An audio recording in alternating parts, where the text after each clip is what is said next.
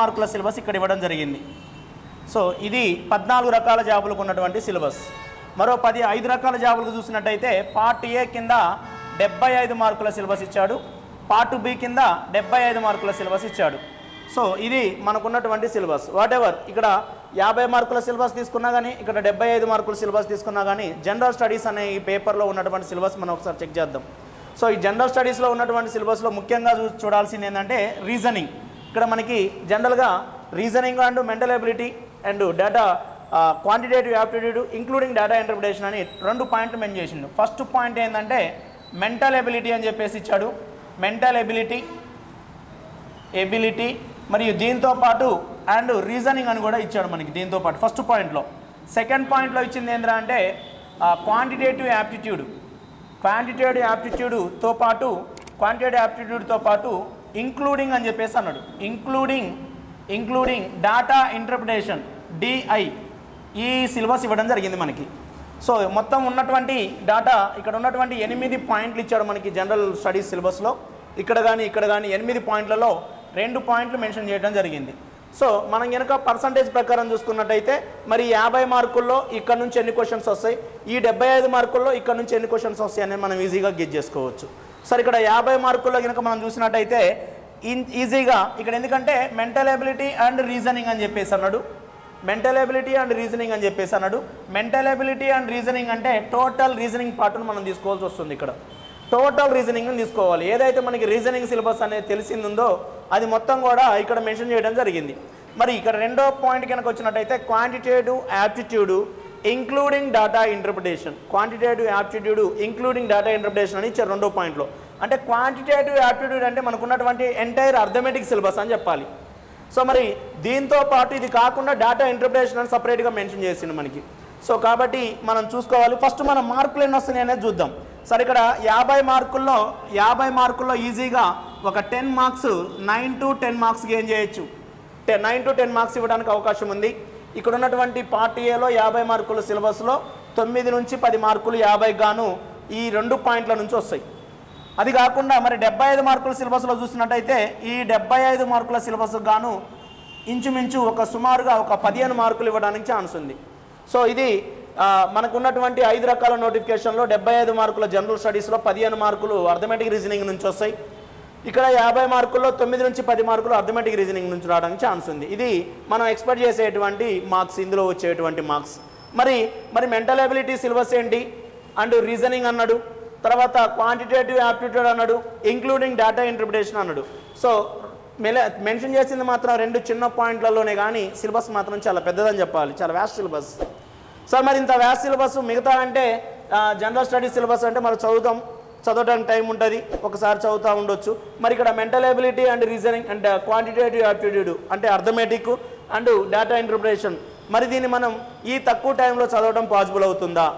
మరి తక్కువ టైంలో దీన్ని కంప్లీట్ చేయాలి. ఎందుకు అంటే మనకు ఒక టార్గెట్ ఏంటంటే -1/4 1/4 నెగిటివ్ మార్క్ ఉంది మనకి. అంటే ఒక క్వశ్చన్ కనుక మనం తప్పు చేసినట్టయితే 1/4 మార్కు ఎలిమినేట్ అవుతుంది మనకు ఉన్నటువంటి మార్కుల నుంచి. మరి అర్థమెటిక్ రీజనింగ్ నుంచి మార్క్స్ గెయిన్ చేయడానికి అసలు సిలబస్ ఏంటి, ఎలాంటి సిలబస్ ఉన్నదని మనం ఒకసారి చూద్దాం.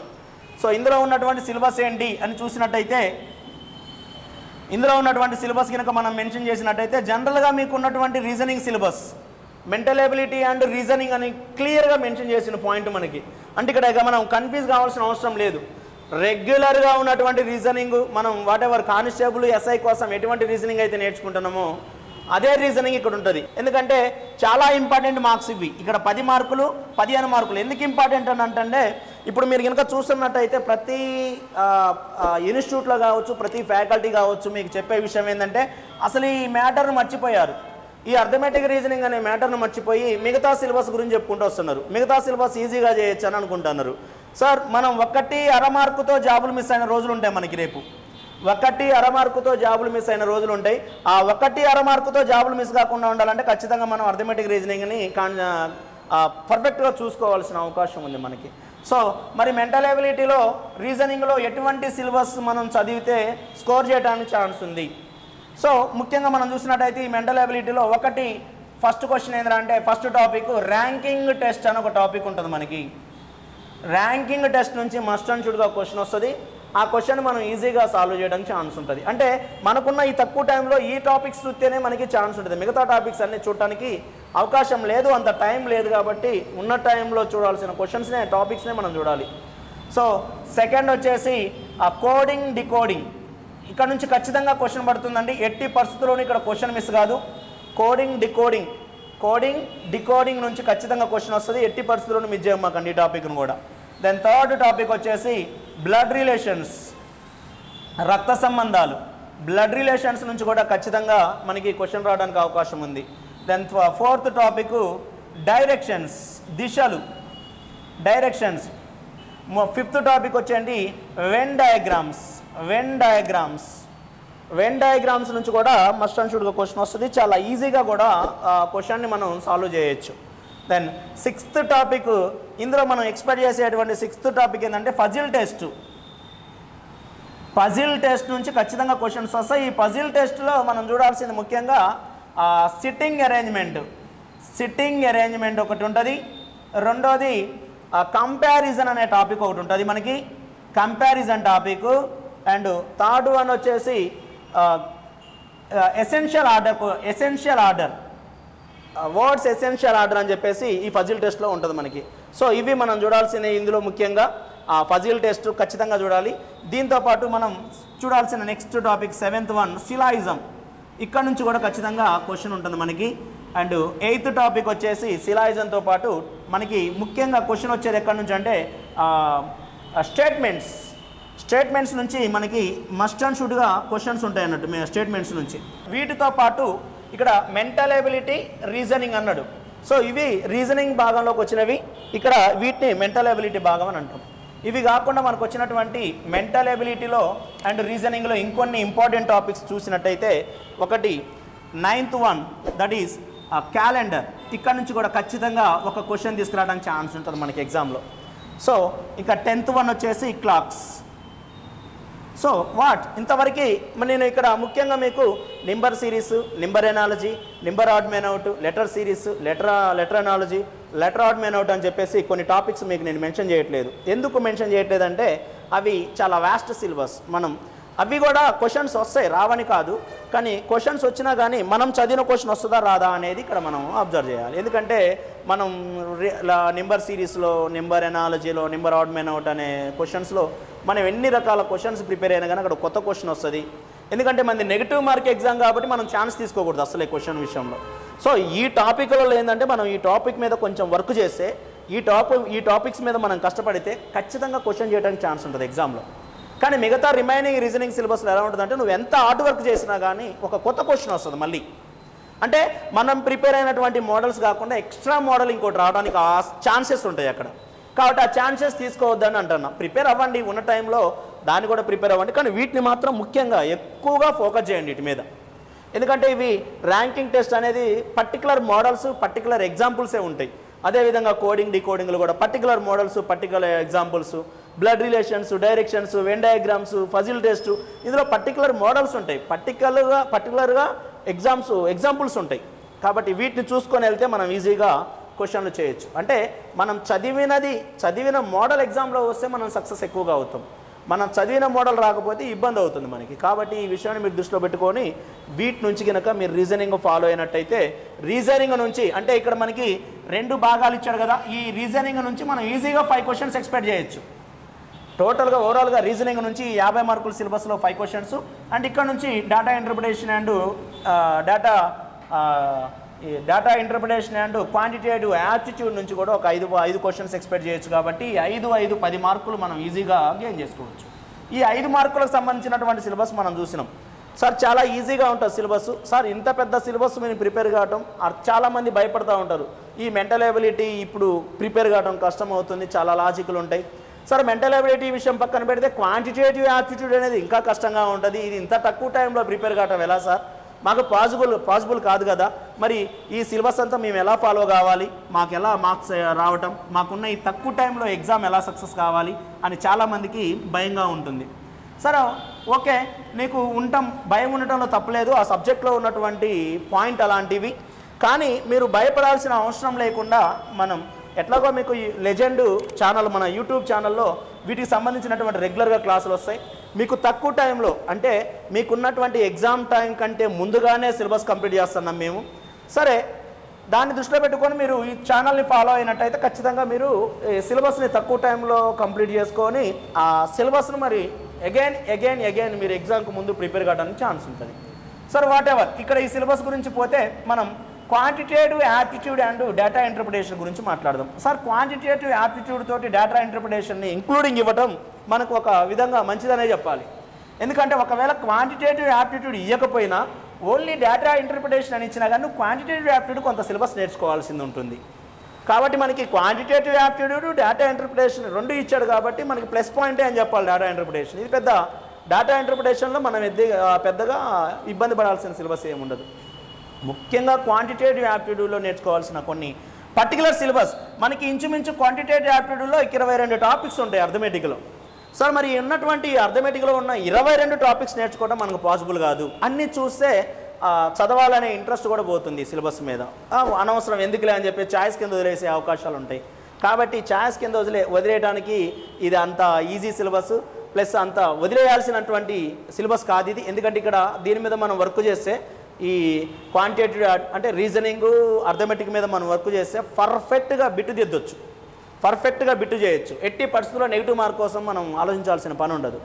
అంత పర్ఫెక్షన్ ఉంటుంది ఈ బిట్లలో. మిగతా జిఎస్లలో ఉన్నా కానీ అవి అనిపిస్తూ ఉంటాయి కరెక్ట్ కావచ్చు కాకపోవచ్చు అని. కానీ ఇక్కడ మీరు ఒక విధానం అబ్జర్వ్ చేయండి. ఉన్నటువంటి సిలబస్ మీరు కంప్లీట్ చేసినట్టయితే వన్స్ మనం జిఎస్ పర్పస్లో ఉన్నటువంటి ఒక బిట్టును చూసినట్టయితే వన్స్ బిట్ మనకు వస్తేనా వచ్చింది, లేకపోతే రాదు, అంతే. అంటే బిట్టు చదవగానే మనకి జిఎస్ బిట్ అనేది ఖచ్చితంగా మనకి తెలిసిన బిట్ అయితే ఆన్సర్ దిద్దగలుగుతాం. తెలియని బిట్ అయితే నువ్వు ఎంత వర్క్ చేసినా ఇక ఆన్సర్ రాదు నీకు. కానీ ఈ రీజనింగ్ అర్థమెటిక్ మీద ఉన్నటువంటి గొప్పతనం ఏంటంటే ఇది వన్స్ నీకు ఒకసారి ప్రాబ్లం చూసినప్పుడు నీకు రాకపోవచ్చు. ఒకవేళ పేపర్ మొత్తం కంప్లీట్ చేసిన తర్వాత నీకు ఇంకా 5-10 నిమిషాలు టైం ఏమన్నా ఉన్నట్టయితే ఈ 5-10 నిమిషాల్లో మళ్ళొక్కసారి క్వశ్చన్ వెరిఫై చేస్తే చేయడానికి ఛాన్స్ ఉంటుంది బిట్. అది అర్థమెటిక్ రీజనింగ్ ఉన్నటువంటి గొప్పతనం. అది కూడా పర్ఫెక్ట్గా ఆన్సర్ వస్తుంది మనకి. సో మిగతా వాటిల్లో కూడా ఛాన్సెస్ ఉండవు. 99%, 99.9% అని ఇక్కడ ఉంటుందిలే, కానీ వీటి మీద అట్లాంటిది అవకాశం ఉండదు. 100% బిట్టు దిద్దొచ్చు మనం కొంచెం కష్టపడ్డట్టయితే. సరే, ఇందులో మరి ముఖ్యంగా మనం ఏం సిలబస్ చూడాలి? మరి మెంటల్ ఎబిలిటీ, ఈ క్వాంటిటేటివ్ యాప్టిట్యూడ్, అర్థమెటిక్లో అన్ని సిలబస్ చూస్తే మనకి చూడటానికి ఇప్పుడు టైం లేదు. కొన్ని పర్టికులర్ టాపిక్స్ ఈజీగా నేర్చుకోవచ్చు. వాటిలలో మనం కొన్ని చూసినట్టయితే ముఖ్యంగా ఫస్ట్ టాపిక్ దీంట్లో మనం శాతాలను చూడొచ్చు. పర్సంటేజెస్, శాతాలు ఖచ్చితంగా ఒక మార్క్ ఉండాల్సిందే. మిగతా వాటిలోంచి ఉన్నా లేకపోయినా పర్సంటేజెస్ నుంచి ఖచ్చితంగా ఒక మార్క్ ఉండాల్సిందే. అది పేపర్ ఎలాంటి పేపర్ అయినా, అది గ్రూప్ 2 పేపర్ అయినా సరే, ఒకవేళ క్వాంటిటేటివ్ యాప్టిట్యూడ్ అనే సిలబస్ని మెన్షన్ చేస్తే ఖచ్చితంగా ఒక మార్క్ ఉండాల్సిందే. సార్, సెకండ్ వన్ వచ్చేసి ఖచ్చితంగా ఒక మార్క్ ఉండే సిలబస్ చెప్తున్నా మళ్ళీ, సగటు. ఇక్కడ నుంచి కూడా ఖచ్చితంగా ఒక మార్క్ వస్తుంది సార్. శాతాల నుంచి ఖచ్చితంగా ఒక మార్కు రావాల్సిందే, సగటు నుంచి ఖచ్చితంగా ఒక మార్కు రావాల్సిందే, మిస్ కాదు. ఈ 2 టాపిక్లలోంచి ఎట్టి పరిస్థితుల్లోనూ మార్కు మిస్ కాదు. థర్డ్ టాపిక్ చూసుకున్నట్టయితే నిష్పత్తి అనుపాతము. సార్, ఇక్కడ నుంచి కూడా ఖచ్చితంగా ఒక మార్కు. సార్, మీకు ఆల్రెడీ ఇక్కడ నేను ఒక 5 మార్కులు వస్తాయని ఎక్స్పెక్ట్ చేస్తున్నాం. మనం మొత్తం క్వాంటిటేటివ్ యాప్టిట్యూడ్ నుంచి 5 మార్కులు వస్తాయని ఎక్స్పెక్ట్ చేస్తున్నాం. ఈ 5 మార్కులలో 3 మార్కులు క్లియర్ కనపడుతున్నాయి మనకి. ఖచ్చితంగా ఇక్కడ నుంచి మార్క్ ఇవ్వకుండా క్వాంటిటేటివ్ యాప్టిట్యూడ్ అనే సిలబస్లో మనకి మార్క్ ఇవ్వడానికి ఛాన్సే లేదు. ఖచ్చితంగా శాతాల నుంచి ఒక క్వశ్చన్ వస్తుంది, సగటు నుంచి ఒక క్వశ్చన్ వస్తుంది, నిష్పత్తి అనుపాతం నుంచి ఒక క్వశ్చన్ వస్తుంది. ఈ 3 క్వశ్చన్లు మనకి ఖచ్చితంగా 3 మార్కులు మనకు వచ్చినట్టే. కాబట్టి ఈ సిలబస్ ముఖ్యంగా మనం చూసుకోవాలి. ఇది మీకు ఆల్రెడీ మనం సగటు అనే టాపిక్ని ఈరోజు చెప్పుకోవడం జరిగింది. దీంతోపాటు ఈ రిమైనింగ్ సిలబస్ కూడా మీకు ఉన్నటువంటి సిలబస్ మొత్తం ఉన్నటువంటి టైంలో హాఫ్ ఆఫ్ టైంలోనే సిలబస్ కంప్లీట్ చేసి మీకు అందించడం జరిగింది. యూట్యూబ్లో ఫ్రీగా క్లాసెస్ అన్ని మీకు అప్లోడ్ చేస్తున్నాం మీకోసం. కాబట్టి మా ఛానల్ ఫాలో అయితే చాలు. మీరు ఈ క్లాసెస్ అన్నీ కూడా మీరు రెగ్యులర్గా చూడటానికి ఛాన్సెస్ ఉంటాయి. సక్సెస్ కావడానికి కూడా ఎక్కువగా అవకాశం ఉంది.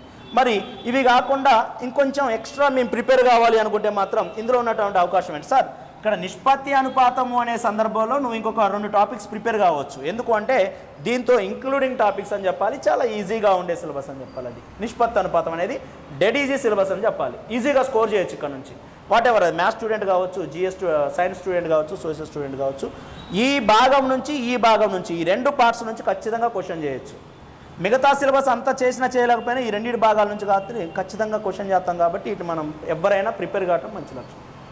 మరి దీంతో పాటు భాగస్వామ్యం, పార్ట్నర్షిప్ అనే క్వశ్చన్ ఉంటుంది.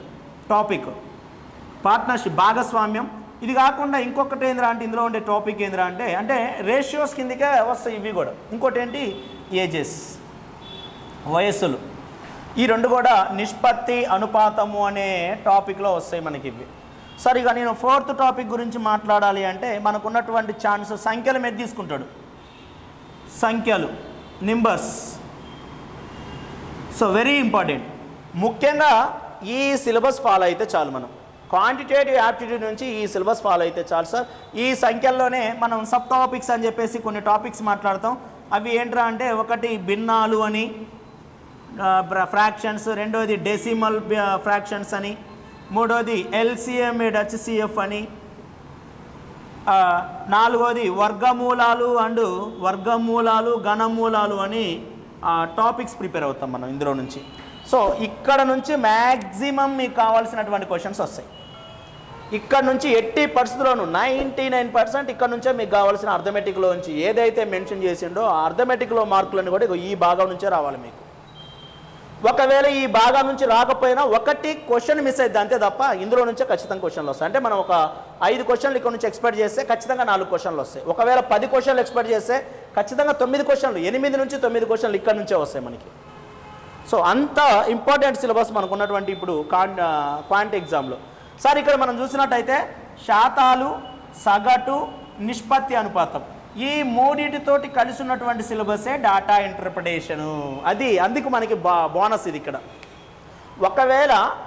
ఒకవేళ డాటా ఇంటర్ప్రిటేషన్ నుంచి క్వశ్చన్ రాకపోతే, అంటే అర్థమెటిక్ నుంచి ప్యూర్లీ ఈ భాగాల నుంచి క్వశ్చన్ రాకపోతే డాటా ఇంటర్ప్రిటేషన్ నుంచి డైరెక్ట్ 5 క్వశ్చన్లు అడగడానికి ఛాన్స్ ఉంది ఒకసారి, లేదా 2 క్వశ్చన్లు మినిమం అడుగుతాడు.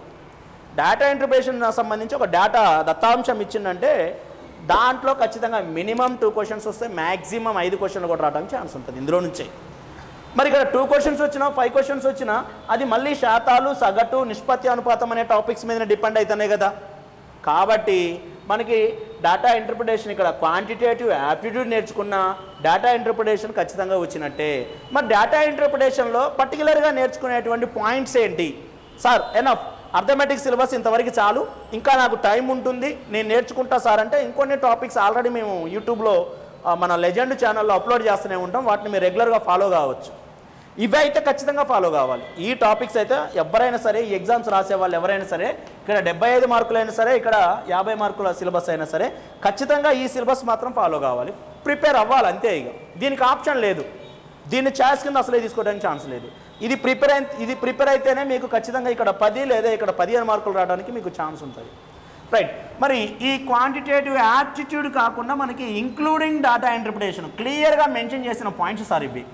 80% కన్ఫ్యూజ్ కావాల్సిన అవసరం లేదు. సిలబస్ విషయంలో చాలా క్లియర్గా మెన్షన్ చేసిండు. మిగతా ఎగ్జామ్స్లో ఇంత క్లియర్గా మెన్షన్ చేసిన రోజులు లేవు. క్లియర్గా డేటా ఇంటర్ప్రిటేషన్ అని మెన్షన్ చేసిండు. What is data interpretation? Data ఇంటర్ప్రిటేషన్లో ఎటువంటి సిలబస్ ఉంటుంది? నేను ఆల్రెడీ చెప్పా, ఈ డేటా ఇంటర్ప్రిటేషన్ అనేది ముఖ్యంగా శాతాలు, సగటు, నిష్పత్తి అనుపాతము అనే ఈ 3 టాపిక్స్ మీద డిపెండ్ అయ్యి ఉంటుంది. ఎలా డిపెండ్ అయ్యి ఉంటుంది అనేది కొంచెం చూద్దాం. దీని మీద మనం వీటికి డేటా ఇంటర్ప్రిటేషన్ సంబంధం ఏంటి అనేది కొన్ని క్వశ్చన్లు తీసుకొని చూద్దాం. ఫస్ట్ అసలు డేటా ఇంటర్ప్రిటేషన్లో ముఖ్యంగా మనకి క్లియర్గా ఇచ్చేటువంటి సిలబస్ పాయింట్స్ ఏంటి అంటే 4 రకాల స్టేట్మెంట్స్ ఇందులో ఉంటాయి మనకి. ఒకటి, డేటా ఇంటర్ప్రిటేషన్లో మనకు కనపడే ఫస్ట్ పాయింట్ ఏంద్రా అంటే వృత్తరేఖా చిత్రాలు, పై చార్ట్స్, వృత్తరేఖా చిత్రాలు, పై చార్ట్స్ అని మనకి క్లియర్గా కనిపిస్తుంది ఇది. రెండోది ఏంట్రా అంటే సెకండ్ వన్ వచ్చేసి బార్ గ్రాఫ్స్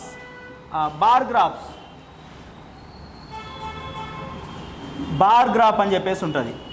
సరే వాట్ ఎవర్ ఇది ఎలా ఉంటుంది అనేది నేను నెక్స్ట్ చెప్తా. థర్డ్ పాయింట్ వచ్చేసి ఇందులో ఉండేది ఏంటంటే ట్యాబులేషన్ అని చెప్పేసి ఉంటుంది. టేబుల్ ఇచ్చి క్వశ్చన్ సాల్వ్ చేసే విధానం. ఈ సిలబస్లలో ఎటువంటి క్వశ్చన్లు వస్తాయి, ఎటువంటి డయాగ్రామ్స్ ఉంటాయి, ఎటువంటి క్వశ్చన్ ఖచ్చితంగా రావడానికి ఛాన్స్ ఉంది అనేది మనం చూద్దాం.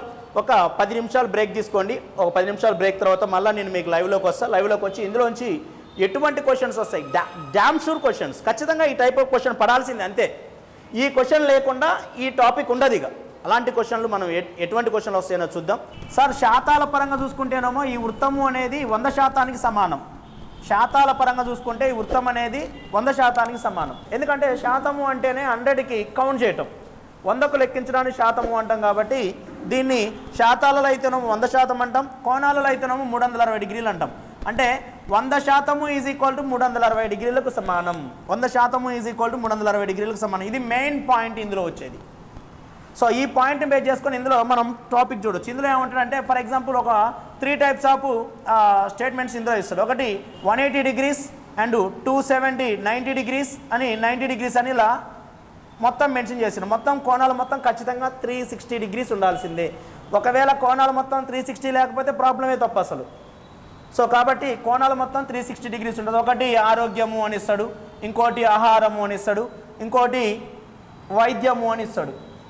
సార్ మొత్తం ఒక వ్యక్తి యొక్క జీతం 12,000 రూపాయలు, ఒక వ్యక్తి యొక్క మొత్తం జీతం, దీని మీద క్వశ్చన్ ఇస్తాడు మనకి. ఈ దత్తాంశాన్ని అనుకూలంగా ఈ వృత్తరేఖ చిత్రం ఆధారంగా ఒక వ్యక్తి యొక్క మొత్తం ఆదాయం 12,000 రూపాయలు అయినట్టయితే అతను ఆరోగ్యం కోసం వైద్యం కోసం ఎంత ఖర్చు పెట్టాడు అని క్వశ్చన్ అడుగుతున్నామని. ఆ సందర్భంలో మనం చేయాల్సింది ఏంటంటే ఈ 12,000 అనేది 360 డిగ్రీలకు సమానము.